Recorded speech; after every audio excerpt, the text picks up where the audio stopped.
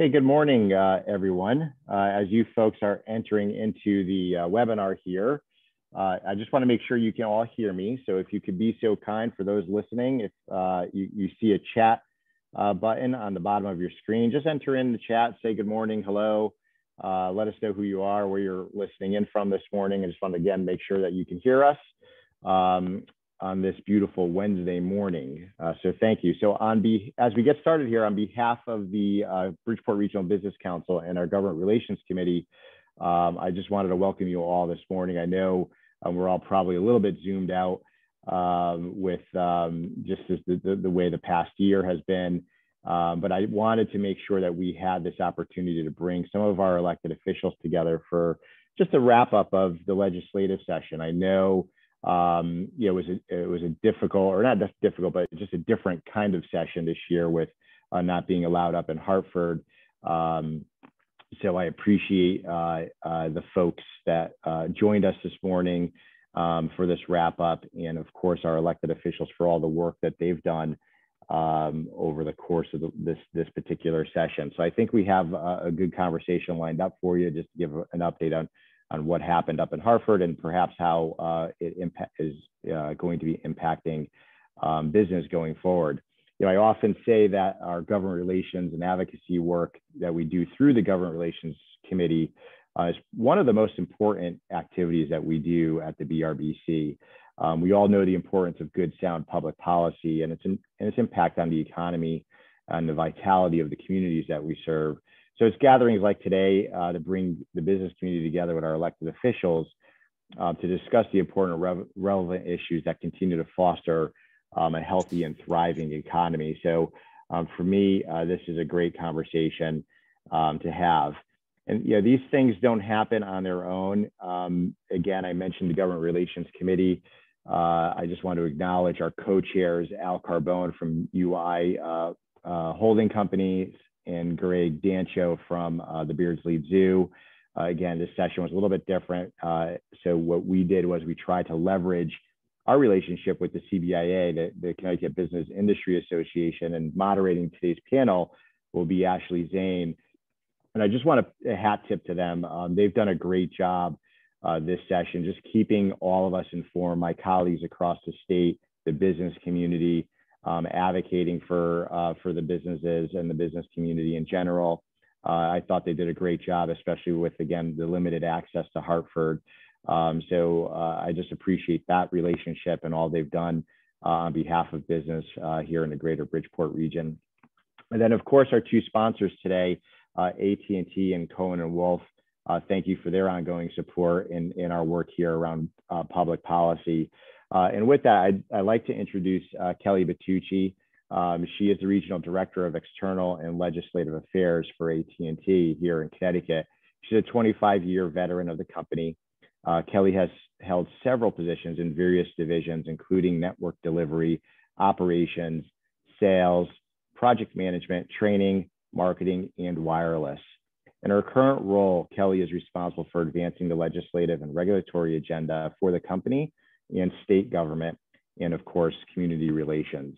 I just want to make mention that Kelly is a board member of the BRBC and is an active participant in those conversations as well, again, related to our government relations work that we do here at the Business Council and our three chambers.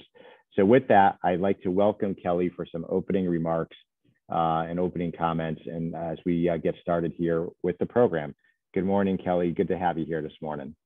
Good morning, Dan. Thank you so much. And thank you everyone for joining us this morning. I, in particular, would like to thank our legislative delegation.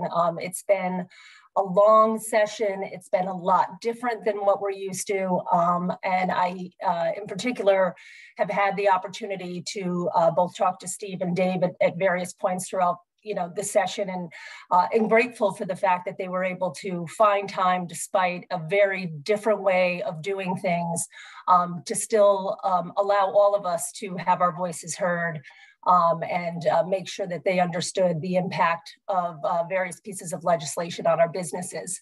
So AT&T is very pleased and proud to be a sponsor of today's event, and would like to also thank CBIA for their partnership I'll be introducing Ashley Zane from CBIA. Ashley is a government affairs associate and has responsibility for representing the Connecticut businesses at the state, particularly around budget and spending, higher education, environment, and commerce-related issues. Prior to CBIA, Ashley was a policy analyst for the House Republican office, and she covered committees like the Finance, Revenue, and Bonding Committee, the Appropriations Committee, and Commerce. Ashley earned her MPA at the University of Connecticut and also holds a bachelor's degree from the University of Connecticut. So with that, I'd like to turn it over to Ashley, who will be facilitating our panel discussion this morning. Thank you so much. Hi, thanks so much, Kelly, and thanks again for having me. Again, my name is Ashley Zane. I'm a Government Affairs Associate with CBIA. And this morning, we're joined with Representative Stafstrom, Representative Rutigliano, and Representative Baker. So why don't we start with Representative Stafstrom, give a 10-second intro and maybe one of the initiatives that you worked on this session. Sure. Good morning, everyone. Thanks for joining us. I'm Steve Stafstrom. I'm the state representative for the 129th district, which is the western part of Bridgeport, the Black Rock, Brooklawn, West End areas. I am also the House Chairman of the Judiciary Committee, and certainly it was a very busy session, particularly on the Judiciary Committee side, with substantial criminal justice reform, domestic violence, prevention initiatives, just yesterday finalizing the signing of the bill on recreational cannabis, and a number of other bills that came through the Judiciary Committee this year. Great, and Representative Rutigliano?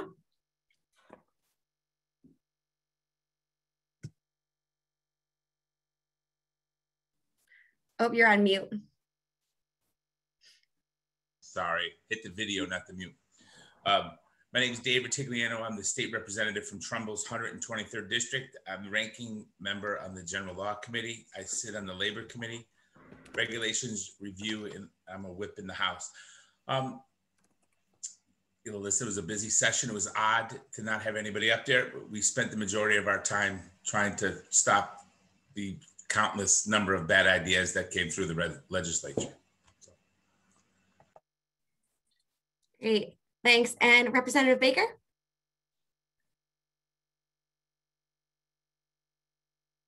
Oh, and you're still on mute. Okay. Can you hear me now?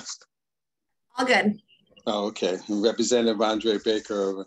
I represent the 124th district, which is the east end of Bridgeport, part of the east side, the Mill Hill, and Success Park. I sit on the Appropriations Committee, Banking, and P&D, which is Planning and Development. And yes, this was a very busy session and a very emotional one for a lot of us.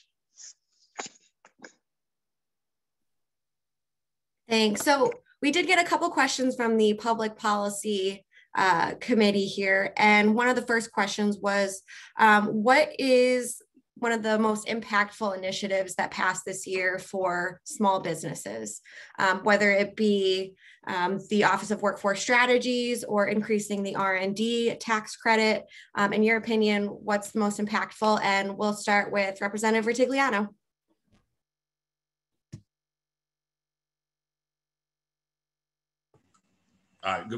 You know, I don't know actually what we've done we stopped a bunch of stuff that would have been very harmful to small business this year.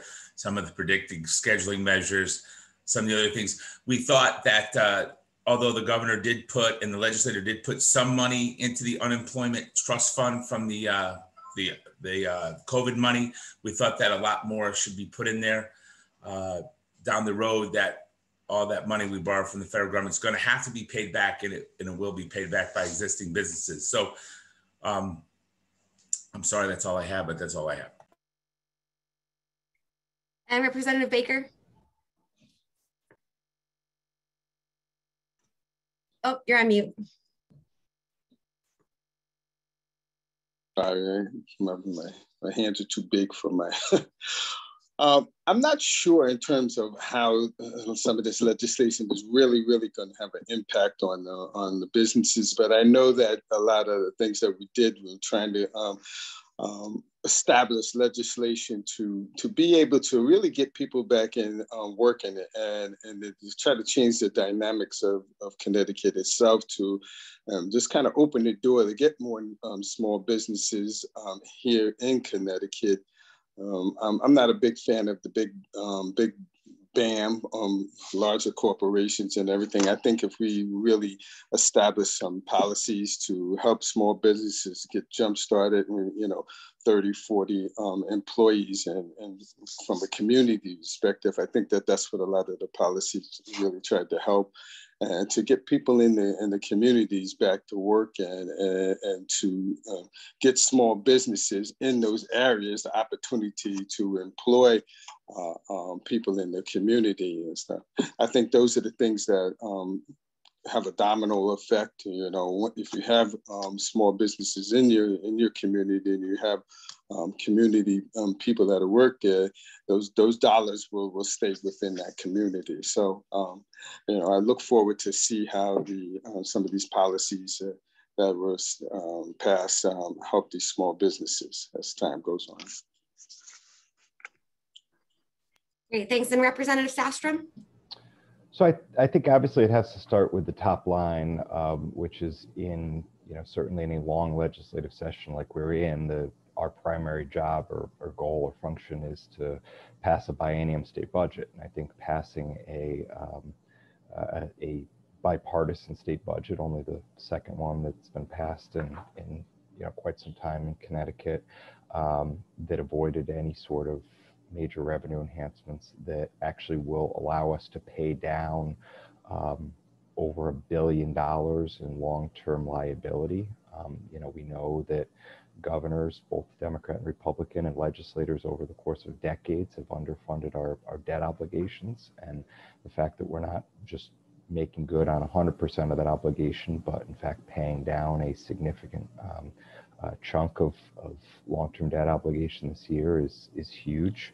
I think certainly for Bridgeport small businesses in particular, the fact that this budget funds a new pilot program, which pumps an additional $16 million a year in state aid into the city of Bridgeport, which between that and the revaluation allowed Bridgeport to drastically cut its mill rate this year, and particularly the tax cut that you're going to see on commercial property in the city of Bridgeport is critical to allowing small business in Bridgeport in particular to grow and thrive in the years to come. Great, and thank you all for those answers. Another thing that we're starting to see is a shift towards focusing on advanced manufacturing, especially in this area. Was there any talk in the legislature about how to improve the climate for that sector? And we'll start with Representative Baker.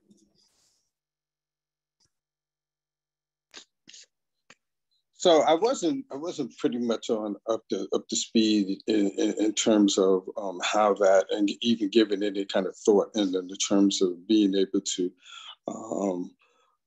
take down that initiative. But one of the things that I did speak to. So for instance, Goodwin College, I haven't had some dialogue with them. They've actually integrated into the University of Bridgeport. And I've had some conversations with them in terms of what we can do to actually get into the community, into the school system, to bring that technical aspect that they've done so well with up in the Hartford area, and to work with some of these small businesses and to bring apprentice programs to Bridgeport, and also some of the surrounding towns, work with some of the schools that we can get some of these youth that have the gifts, the talents, and have the knowledge and wanted to get into the technical jobs. So that was some good conversation, and I think that would be an excellent start to be able to grow small businesses and to have that workforce here in the Fairfield County area, like they do up in the northeast and the northwest parts of Connecticut. Because as I said earlier in my conversation, I believe that small businesses are the key to the growth of Connecticut. And as we see that that market of housing exploding here in the Connecticut area, you have people coming from New York, and I'm sure they will get tired of that commute. And if we're able to bring these small businesses up to speed and with these apprentice programs, we will see these people that are actually commuting back and forth from New York that have brought the houses here, stay here in Connecticut. And that will be the growth of our business sector here in Connecticut. Great, thanks. And Representative Rutigliano, you sit on the Labor Committee, so any particular insights from that perspective? Well, not advanced manufacturing. I didn't have any bills that referred to advanced manufacturing come before any of my committees. I will say that in general, especially the Greater Bridgeport area delegation, myself included, are very supportive of Housatonic University and Community College and their advanced manufacturing program. I do think it's important that we make that available to as many people as we can for as low as cost as we can. So I know I speak for the other two representatives that we're all pretty supportive of their initiative. So. Great, thanks. And Representative Stafstrom? Yeah, the only thing I would add is, I think we've seen time and again that our issue in Connecticut right now with advanced manufacturing in particular is not a shortage of jobs. It's a shortage of skilled folks to fill those jobs in our state. And so I think certainly one of the things that this budget did this year was fund additional dollars for workforce development. I know Joe Carbone and the workplace couldn't join us today, but I know he in particular is very pleased with how this budget turned out and some of the funding to go into that. Certainly with investments in Housatonic Community College, with the investment that Goodwin University is making at the University of Bridgeport campus. And we're really hoping fits and starts that the new Bassick High School project gets off the ground sooner rather than later, because a big focus of that program in Bridgeport will be to allow high school students to get a broader focus on advanced manufacturing as well. About 25% of the seats in that high school are supposed to be geared towards that. So the initiatives are there. It's just a matter of continuing to build that pipeline of skilled work and skilled labor to fill those jobs. Great, thanks everyone. And we've had a lot of big high profile issues come up this year, including recreational cannabis. And there are some employers who do have some concerns about workplace protection. So Representative Stafstrom, how about you start us out on what employers can expect from this bill? Yeah, so obviously we are far from the first state who has legalized recreational cannabis. We're 19th in the country, including a number of our neighboring states. And so whereas a lot of times on issues, Connecticut is at or near the top and leading on some of these issues, this is one where we followed and we looked at what has worked and what has not worked in surrounding states. And as one of the principal authors of this bill, I can say that having looked at the legislation in other states, I believe we have the strongest or one of the strongest employer protection bills that's passed anywhere in the country. Employers are still able to maintain drug-free workplaces. You have absolutely no obligation as an employer to allow your employees to use or smoke or consume cannabis on your property or even outside of the workplace, as long as you post a policy on that. And certainly, I'm happy to talk offline with folks on that issue and the promulgation of the policy, but you need to just promulgate a policy and you can maintain a drug-free workplace. Also, there are a number of what's called exempt employees spelled out under the bill. Police, firefighters, any EMT, medical professionals, anybody with a CDL driver's license, anyone who needs federal security clearance. The list goes on, and those folks are specifically prohibited from using cannabis as spelled out in the bill. So, you know, as I've often said, just because cannabis is quote unquote legal in Connecticut as of July 1st does not mean that everyone in the state is going to be able to go out and use it. And so I think, you know, certainly as this rolls out and as employers get familiar and comfortable with it, I don't see this being a major change. And in fact, one of the things that's initiated in this bill is beyond just cannabis, is an update or a rewrite of our Clean Air Act in Connecticut. You know, a lot of folks don't realize that kind of the old 1990s rules about employers over a certain time having to provide smoking lounges in their places of employment, that stuff was still on the books in many respects. People ignored it, but those requirements were still on the books. Those requirements have been removed under this bill. Employers are now able to designate their entire grounds as smoke-free, so smoke-free campus, including, you know, outside of the physical building if they so choose under this bill, and not just for cannabis but for tobacco as well. So I think actually we took a lot of time and a lot of attention to make sure we addressed the concerns of our business community in crafting this legislation. Great, thanks. And Representative Rutigliano, as a business owner yourself, what insights do you have after reading the bill?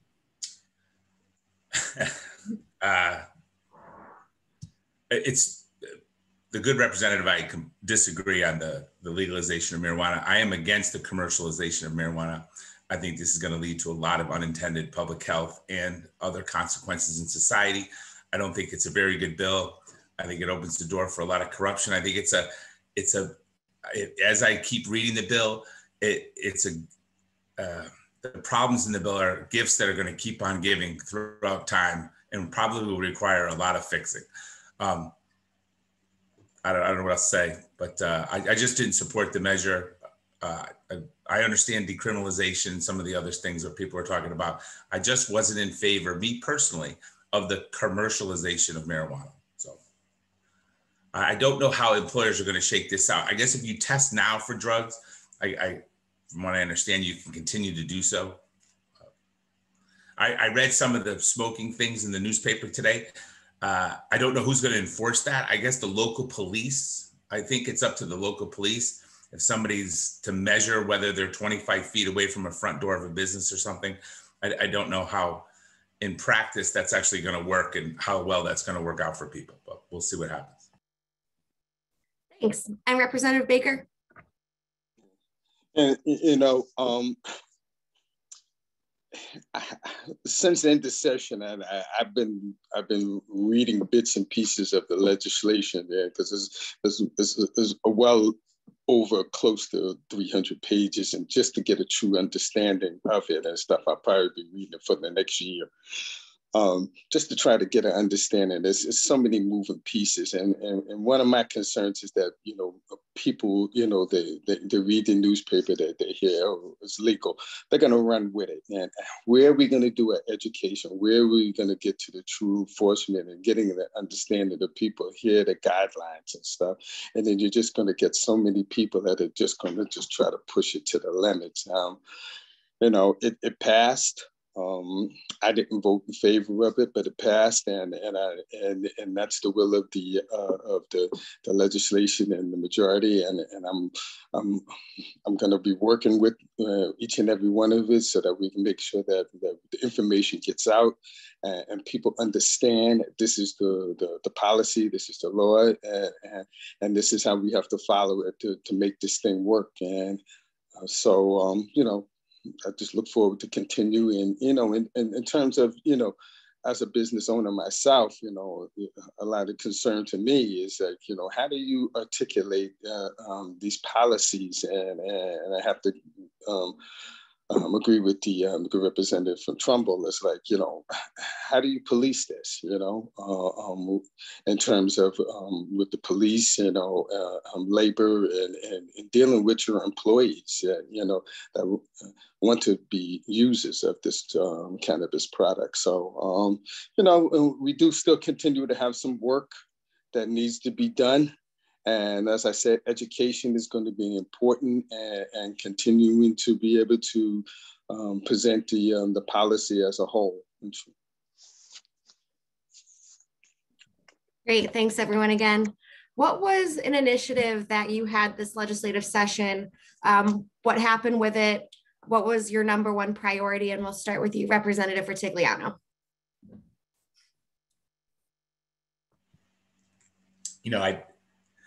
I'm pretty direct, and I try not to be vague in a lot of things, but we're only a couple of weeks past session, and I have to admit that I work on so many things that by the end of the year, I'm sure Representative Stafstrom has the same problem.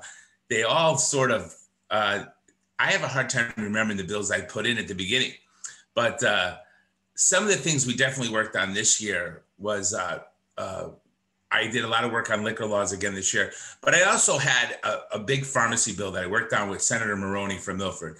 And part of that pharmacy bill was that methadone right now isn't included in the prescription drug monitoring program in Connecticut. So we actually added that to the program because we have found over time that some people may be either abusing methadone, or somebody who is in treatment who has an injury or an accident can go to a hospital and be prescribed the wrong pain medication and sort of hurt their recovery.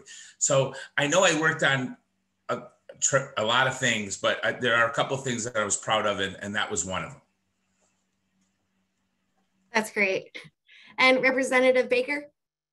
Yeah, I didn't have any particular bills that I presented and stuff. One of the bills that I was really a champion of and working hard on was the equity funding, which is equity helping to jumpstart minority communities and stuff with infrastructure and services.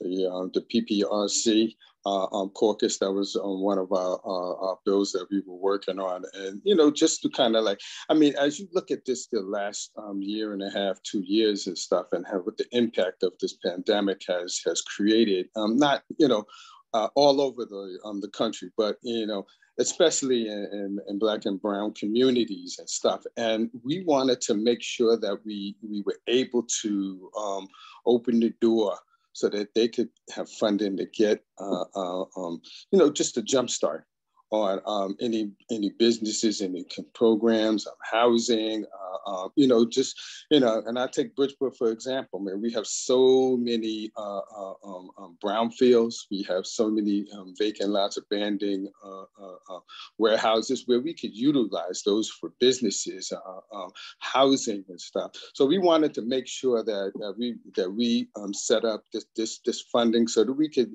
build our communities back up. And we were successful with that. A lot of the bills, and I just have to, give a shout out to Representative Stafstrom. I know his legs are tired because he stood up there and he fought for a lot of equity bills, and I appreciate what he did and gave his all in all to that. This session, for me, when I say it was emotional, it was really geared for the people and trying to help people that had stumbled, fell down, and they need a helping hand get back up. To be able to say, hey, the state is here to help you get back on your feet, get your education, finish, high school, give you a jump start to college degrees or technical jobs, so that you can become a productive and important person that will add back to society, help build your community back up and be a product, be a stakeholder in your community and stuff. we in the banking, we passed the bill that that for first hometown buyers, and to kind of help with some of the policies with some of the local banks to help people, buy these homes, because it shouldn't just be people that are buying a house to come up from New York or out of state to buy these homes, but it should people right here. What can we do to establish to help them to buy their those homes that have been in their family for years, to keep these traditional lines, and especially have young people. So I'm very happy that those legislations were passed, because it's all about the building Connecticut back up, but doing something for the people that are here and that have lived here all their lives and want to continue to live here, because we have so many people, especially young people, they finish school, they go to college, and then outside, and they stay in those communities, and they invest in those communities. We need to have them come back and continue to invest into the growth of Connecticut. And Representative Stafstrom? So I think, in addition to what we talked about, certainly as Judiciary Chair, we touch a lot of things that come through our committee. Obviously there was significant rework of our domestic violence laws. There was work on gun legislation. There was certainly some pandemic response, some streamlining of our court process, and some codification of the governor's executive orders, including the one that allows corporations in the state to hold their board and shareholder meetings remotely. But I think one of the things certainly that I think drew a lot of sort of media attention this year and really was kind of historic about this session was the amount of criminal justice reform we did. I think it was certainly a year that not much of the penal code didn't get touched in some way, shape, or form. And I know that's probably not something you normally dwell on with a business audience, but I would be remiss if I didn't make a plug for the work we did on the clean slate legislation this year. This is a bill that will allow misdemeanor convictions to be erased after 7 years, and certain low-level felony convictions to be erased after 10 years. If you look at, particularly picking up on Representative Baker's point about coming out of an urban center, coming out of a traditionally repressed community in the state, we know that when folks get a clean slate, when they get their records erased, within 1 year, their earning potential, their earnings increase by about 22%.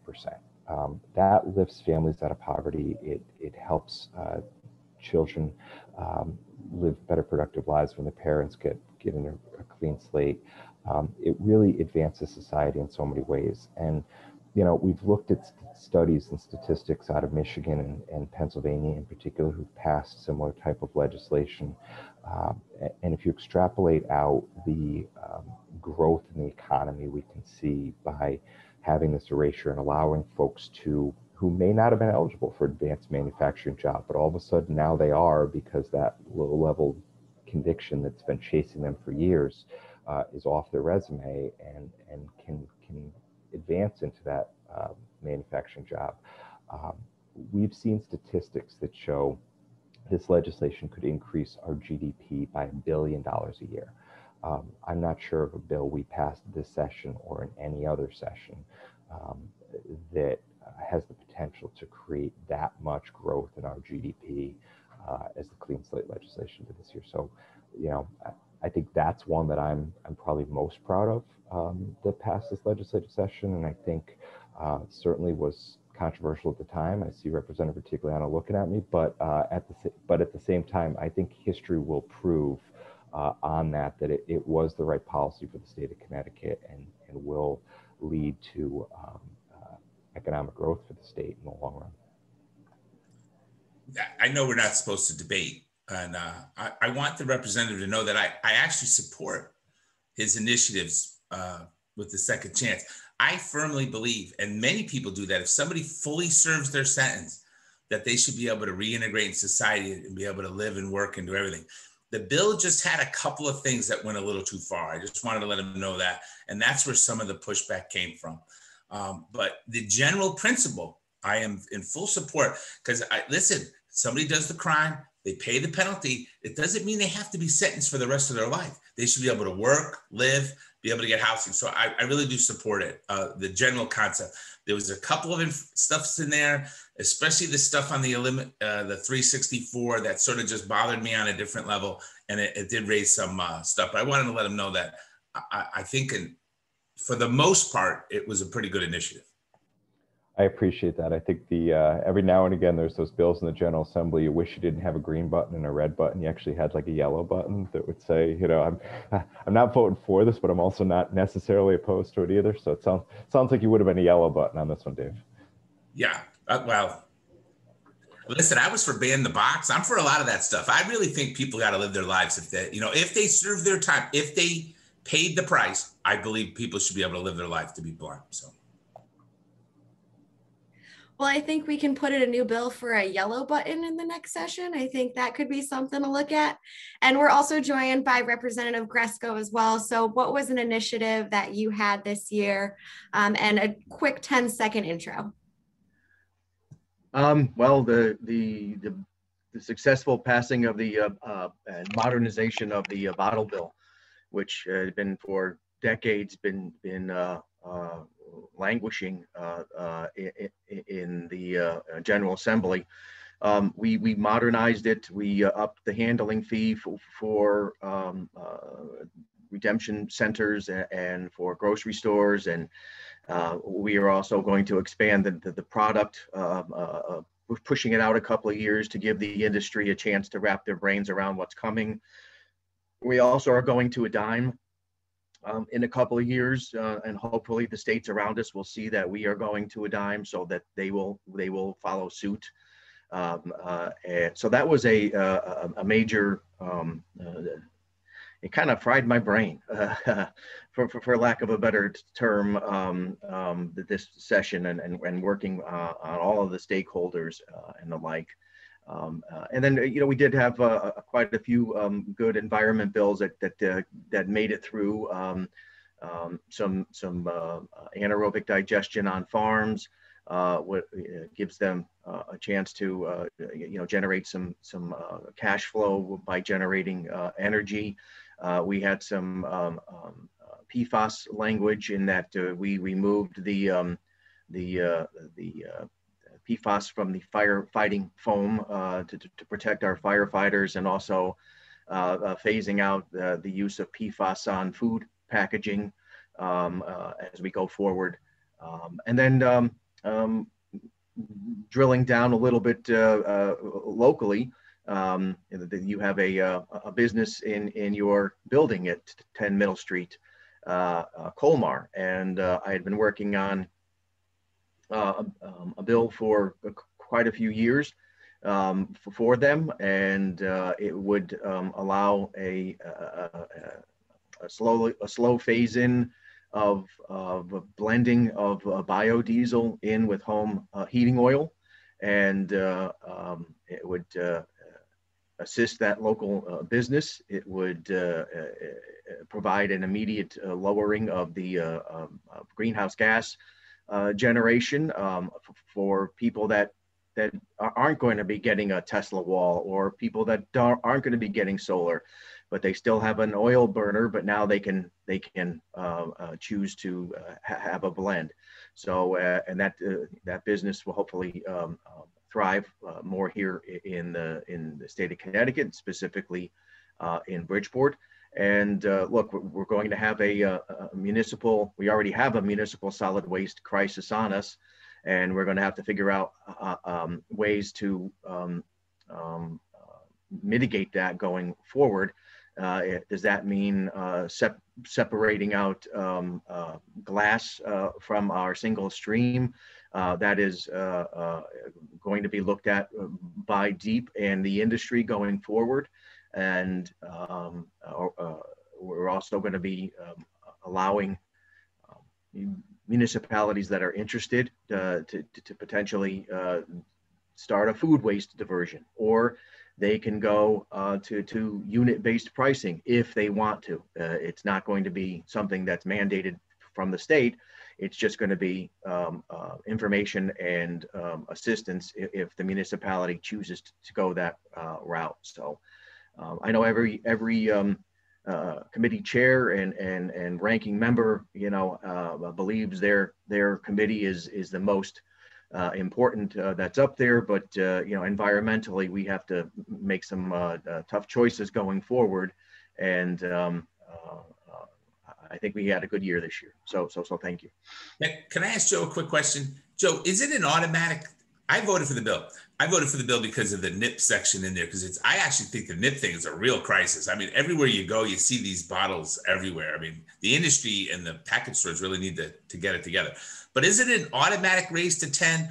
Or I thought there was some a part of that where the industry had a couple of years to sort of come up with some new ideas or some new innovations. And then at that point, it wouldn't go to 10 if they were able to figure out how to recycle better or do a better job with their bottles. That is the discretion of the Department of Energy and Environmental Protection. I didn't want to have the I can't think of the word off the top of my head, trigger in there. I wanted to have it be in there as it coming. And hey, if they come up with a plan that is going to result in 80 to 85% of redemption rate without going to a dime, and deep and the Environment Committee signs off on it, then God bless you. But if not, then we go to a dime. And I've already been entertaining calls from individuals who are interested in hosting redemption centers in urban areas. And as you saw in the implementer, there's a grant program that is going to be assisting with startup costs for these locations, especially in urban areas. So that's the first phase, is that we want everyone to recycle and redeem, but if there's nowhere to take your items, then you got a problem. I wanted to commend you on that particular section, because I think it's great that you guys tried to empower the industry or give them an opportunity to sort of get the redemption rates up before the hike went there. I think they asked for it. Let's see what they come up with, but I wanted to thank you for at least including that, giving them an opportunity to do something about it. Well, thank you, Dave. It was a tough sell, and look, the stakeholders in all of these things, and a lot of your and my colleagues were not happy that the NIPs were not included in the redemption process. But the fact that the industry is willing to put the surcharge on them and then have those funds go back to the individual municipality, to me at least acknowledges the fact that they know that NIPs are a problem. And so I'm hoping that, as I know that the reverse vending machines companies are working on technology that would allow NIPs to be redeemed via the reverse vending machines. So that's going to be a factor in this going forward as well. And now you're going to see these reverse vending machines in front of Target and CVS and Walgreens and the like, where they should have been technically all these years. They just have never done it. But now that the handling fee has been increased, it becomes a moneymaker for them. So now you're going to see the opportunity to bring your redeemables back to where you got them from, and go from there. Great. So shifting focus to this environment energy conversation, especially down in the Bridgeport area, green technology, renewables is a really big issue, especially with wind. What came out of the session in terms of energy and technology side? And we'll start with you, Representative Gresko. Well, the Connecticut is considered, a fuel cell leader in not only in the country but in the world. So there was a bill that basically said in our next procurement of renewable energy, fuel cells need to be addressed in that. We have arguably one of the largest fuel cell farms in the country in the west end of Bridgeport that is powering that section of the city. So that was a bill that was very important going forward. The thermal loop, believe it or not, is still progressing. It is now in its last few siting council hearings going forward. And once the fuel cell for that project is approved, then we will hopefully break ground in the fall. It's just nice to see that the coal plant in Bridgeport has finally been decommissioned, and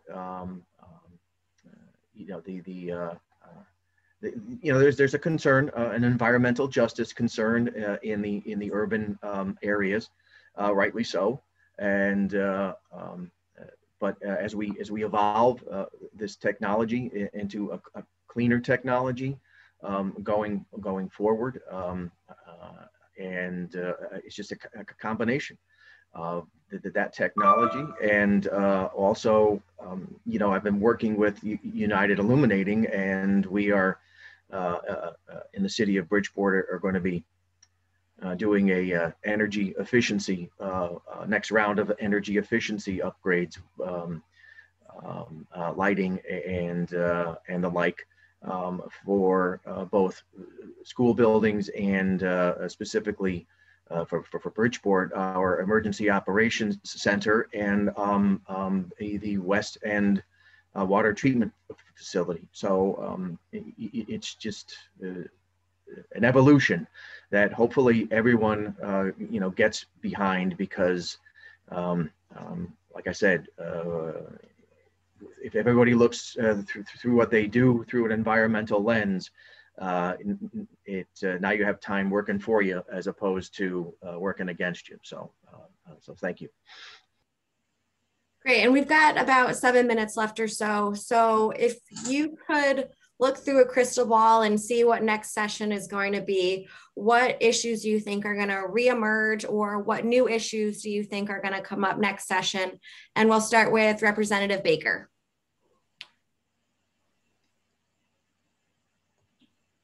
And you're still on mute.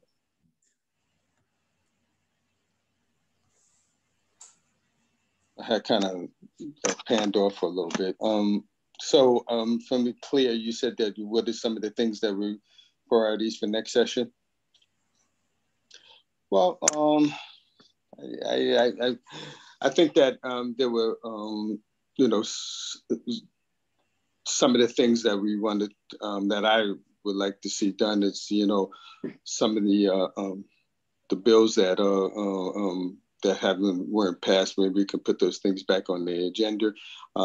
Some of the bills that were passed, we can start to see how some of those things kind of pan out, and what we need to implement and do those things and stuff. I know next session is really, really a short session. So, there weren't any main priorities and things of that that I had wanted to put on the table and then see done. And Representative Stafstrom? So, I think it'll be interesting as we kind of get out and post-COVID, what kind of trickles up over this off session. Certainly there will be budget adjustments, there always are, but hopefully our revenue numbers as a state continue in the trend they've been going, where as we see new people and new businesses moving into Connecticut, our what was over the last 5 to 10 years is certainly a stress on our state revenue projections. knock on wood, we seem to be behind that. So let's hope that continues. Representative Rutigliano is right. There will be adjustments to the cannabis legislation, particularly as that program gets up and off the ground. But I think it'll be. I actually think it'll be a quieter legislative session next year. I think a lot of the traditional kind of issues have been hanging over the legislature, be it legalization of cannabis, be it sports gaming, be it budgetary issues, seem to got dealt with this year. So, maybe it'll actually be a little quieter session. Who knows? We'll see. Fingers crossed. That would be interesting. And Representative Rutigliano? I think the thing I would look forward to the most is that the building reopens, that the Capitol reopens. I have to say that I think the legislation got worse this year. Not worse. I'm trying to use better words.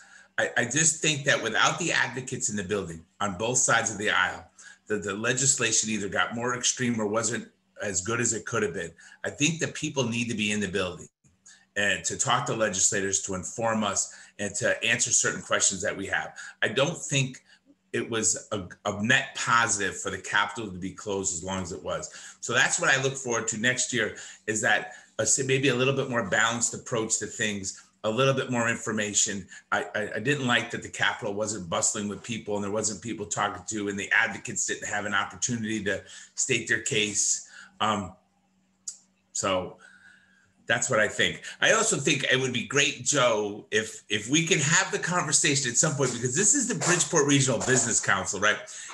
Even though we're all for renewables and we have to do all this stuff to sort of, reduce greenhouse gases and all this stuff, if we can have the conversation of why it's so expensive to buy gas and electricity in Connecticut, and if we could ever have that conversation about increasing capacity, possibly an additional natural gas pipeline. We pay some of the highest natural gas rates in the country here in Connecticut. And it really is based on the fact that we can't get the product.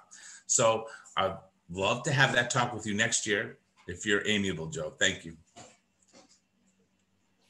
And Rep. Gresko? Absolutely. We usually have a commissioner of DEEP give us a rundown of priorities, and we can have I can request another session where she could explain, why our natural gas prices are so high, but that's going to be, dovetailed into the whole idea of increasing our renewables. And then, of course, what I think is going to come back next session is going to be the Transportation Climate Initiative, which I received quite a few emails regarding, the majority of them positive, but it just didn't make it past the deadline. Because of the fact that, like everyone else has said, we did a lot of heavy lifting on a lot of bills, substantive bills this year. So maybe next year we can tackle that. And the fact that the gas prices themselves, the market rate was, going up and is over $3 now. The timing of that couldn't be worse for something like TCI to be considered, because most people would, look at the overall price and say to themselves, "Oh, I'm going to have to pay anywhere between a nickel to 9 cents, more for gas," even though this nickel and up to 9 cents would be going to improving our infrastructure for renewables. The market is dictating that this is coming. It may not be in the next 2 to 3 years, but most car manufacturers are not going to be producing internal combustion engines well, hopefully within my lifetime. So it's going to take a lengthy transition to retrofit and prepare for that. And I think TCI is a good first step for that. But that's what I think is coming environmentally. So thank you. So that means we should send our negative emails to you right away. To balance out the positive ones. Yeah, I got all the positive. I got negative ones too. So it's just that you can't turn on a dime for something like this. And for example, we wanted to adopt California's medium and heavy duty truck emission standards. And one of the criticisms was that we wouldn't be providing any subsidy for the individuals that wanted to switch over, unlike California. And if TCI had gone in or does go in, some of that money would be used to assist with subsidies for individuals that are interested in getting out of their diesel trucks and going into something that's electric. And that's the industry is telling us that's where they're going anyway. So we're just trying to follow the market. Joe, I look forward to further discussions on. Listen, if we actually fix the road or a bridge, you could almost justify the paying a little money, but I don't know. All right. Well, thank you everybody for joining us this morning and taking time out of your schedule. I know it's been a crazy session between Zoom calls and you guys actually being in session and on the floor in person. So again, thank you so much and hope you guys enjoy a non-campaign year and get to enjoy your summer. So kick it over back to Dan. Thanks, Ashley. And just again, thank you, representatives, for the hard work that you do up in Hartford each session, and enjoy the summer break. I look forward to reconvening conversations in the fall ahead of the next session. And of course, I want to thank Kelly and AT&T for their ongoing support and all they do, not just here in the greater Bridgeport, but throughout the region in Connecticut.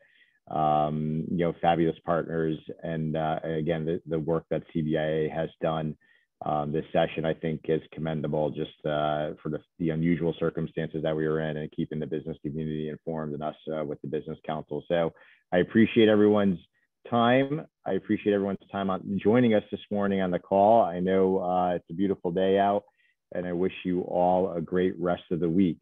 And as always, if you have any questions or comments for the Business Council or for our representatives, please use us. You can message me or call the office. We're always happy to have some conversations. And if you're interested, our Government Relations Committee is always open and available to you if you're interested in participating in those conversations. So look forward to seeing you all again in the fall. Thanks again, everyone. Have a great day.